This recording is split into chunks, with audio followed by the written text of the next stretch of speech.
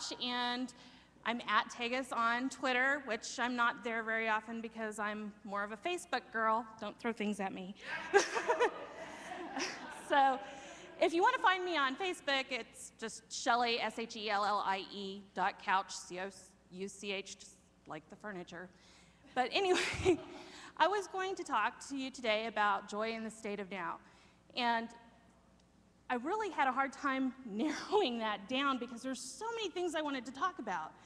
So since you guys didn't really know me at all, I decided the easiest thing to do would be to just kind of tell you my story of how I found joy using social media, which I know sounds just absolutely ludicrous, but it really can happen. So let me start out by telling you a little bit of my history. I've not always been the happy, joyous person that you see before you today. Many of the people that see me here today that know me think that I'm positive and bubbly and all that, and I am now, but I haven't always been that way. I started out as a happy kid, and then puberty hit, and hormones hit, and things went crazy.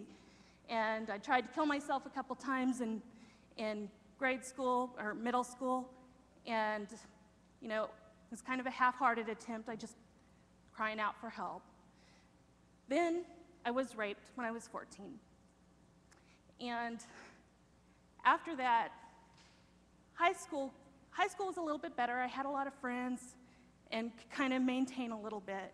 But after that, things kind of really went downhill. I had some really, really major depression going on, and I couldn't figure it out. Finally, through a lot of craziness and everything, ending up in a hospital and whatnot, I figured out how to stabilize myself by journaling. And that was good, but I wasn't happy. I was maintaining. I ended up getting online, and I started out with, the forums and bulletin boards, things that you guys probably have tried before too, which was good. I had somebody to talk to and people that could kind of relate to what I'd gone through, but I didn't really get to meet anybody. Then I found Facebook and reconnected with some old friends, made some new friends, and I found out that there were things to do in my community. I didn't have to sit on my couch at home and just wallow in being down. There were actually things to do. And who knew?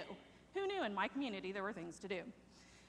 So I started going out a little bit more and connecting with more people. And through that, I became a little bit more confident and a little bit more happy because I had a life.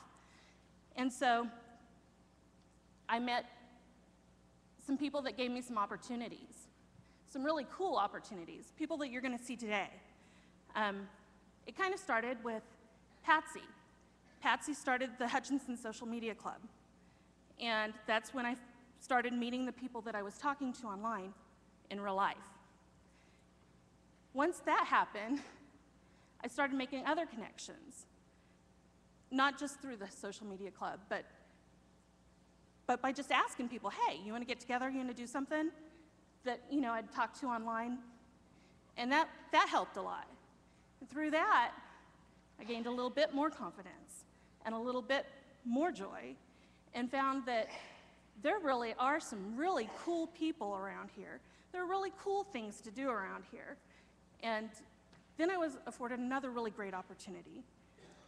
Cody has What's Up Hutch, and he let me interview people on Who's Up Hutch. And I got to meet some really cool people that way. Got to meet people that I probably never would have met. There's just awesome opportunities to really find joy on social media. Not just by talking to people online, but by connecting with people in real life. And that's really what the main thing is. And what I think in the few short sessions that we've had so far has really been the point. Get out there and meet those people that you talk to online. Meet them in real life. Because the connection online is great, but to really make yourself shine, you need to meet them in real life. And I know that I went short, but that's all I have to tell you. Get out there, meet them.